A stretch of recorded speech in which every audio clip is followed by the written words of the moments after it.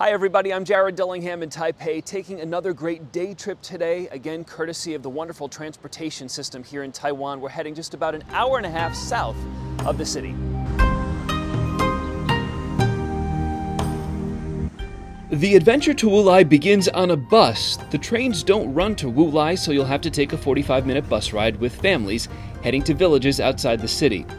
You'll be dropped off along a winding river surrounded by green mountains, and you'll come across a suspension bridge walking into the town of Wulai. It is famous for a few things. First, its hot springs. Now, the natural hot spring pools were wiped out years ago by a typhoon, so now you'll have to pay to bathe in the hot spring spas, which you can find all over town. The old street here is charming and busy, full of friendly people selling interesting things like exotic fruits and vegetables, and bags of dried mushrooms. The waterfall in Wulai is also a big attraction, even though you can't get right up to it. You can admire it from the street across the river. Above, you'll see a gondola offering a bird's-eye view of this rural town just outside of Taipei with a very interesting history.